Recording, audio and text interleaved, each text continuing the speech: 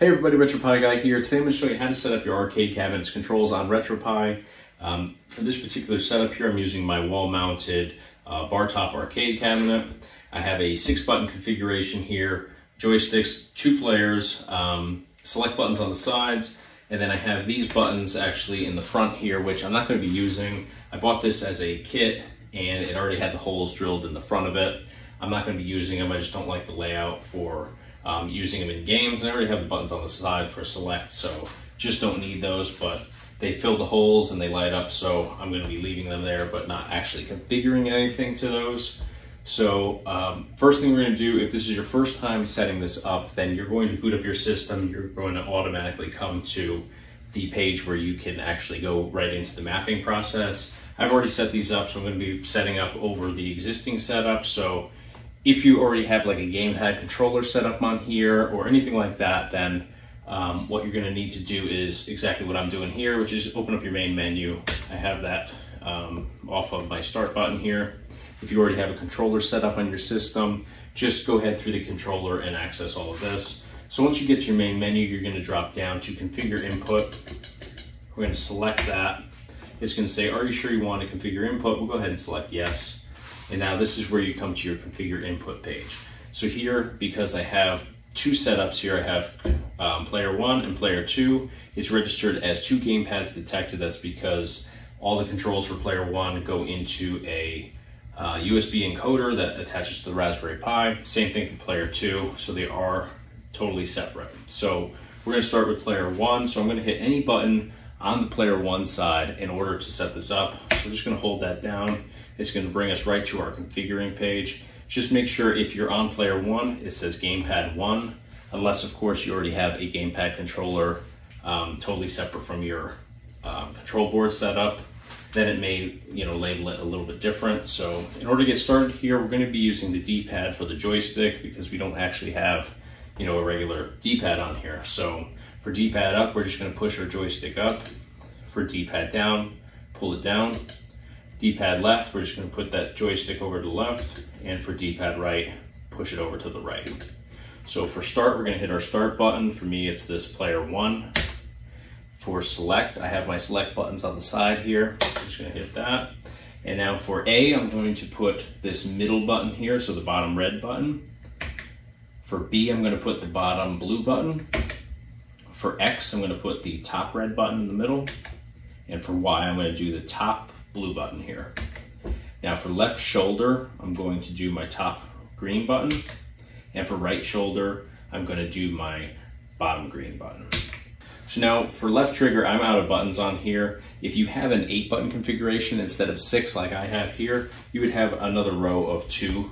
So then you could go and put the top button as your left trigger and the bottom button as your right trigger. Again, I just have the 6, so I'm going to be skipping these. Now, in order to skip options on here, all you have to do is just hold down any of the buttons you already configured. So I'm just going to hold this bottom red button here and just bypass all of these. We don't have any thumbs, we don't have analogs, so we're just going to bypass all these remaining options and go down to the hotkey. Now, the hotkey option at the bottom is going to be the button that we hit in order to exit ROMs. So I always map these. I could actually use these buttons here, but I have a feeling that while playing this, it'll be super easy to hit these buttons. So I'm just going to assign it to the select button, which is pretty standard. Most people do that. So I just hit the select button. Now that means that if I'm in a game and I want to exit that game, jump back out to my game collection menu, I would just hit the select button and start at the same time. That's going to enable the hotkey and it'll automatically exit us from that exact ROM. So have that assigned to the select button. So we're just going to hit OK. In order to hit OK, just hit the A button. It'll load for a second. And once we get back to our main menu here, we know that that's all set. So we just did everything for player 1. We have to do the exact same thing over here on player 2. So now we can use this to navigate. You can see that I'm able to go up and down on my main menu. So I'm going to select configure input once again. It's going to ask me that same question here. Are you sure you want to configure input? We'll go ahead and select yes. So now over here, it's going to say 2 gamepads detected. Again, it's detecting player 1 and player 2. So we're going to jump over to player 2, hold down any button, and it's going to bring us into that configuring page. Again, it says gamepad 2 here. This is player 2, so everything is good. Just gonna go through the same process again. So D-pad up, D-pad down, D-pad left, D-pad right, start. We're gonna hit the player 2 start button, select. I have the same button over here for select. Now A is gonna be the middle bottom red button. B is going to be my bottom blue button.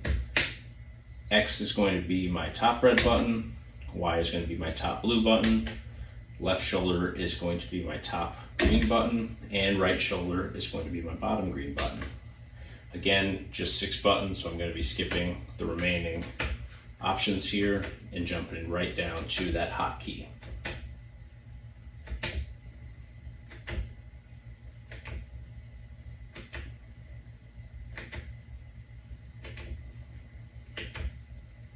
And again, for hotkey, just gonna hit select again. So if I wanna exit a ROM, just to remind you once again, hit the start and the select button for player 2, and that's going to exit you from any games. Gonna hold down A to save all of these. It's gonna load for a second. Once I'm back to the main menu, I can go ahead and exit this by hitting the B button anywhere on here. Both players are working now, so you can see I can scroll through my menu with my left joystick and the same thing with my right. If I want to jump into a collection, I'll hit A on either side here, and it'll bring me right into my game collection. Hit B to back out, and you can easily navigate right through all of your menus, and you are fully good to go on here. All right, so that's going to do it for today. If you have any questions at all, feel free to hit me up in the comments section. I'm usually pretty easy to get a hold of. You can also contact us through the website as well. If you found this video helpful, please hit the like button. Be sure to subscribe to our channel here. We do a whole bunch of tutorials just like this one, gameplay demos, product reviews, just a lot of great stuff around retro gaming. And of course, check us out online on our website, www.retropieguy.com. Thanks for watching.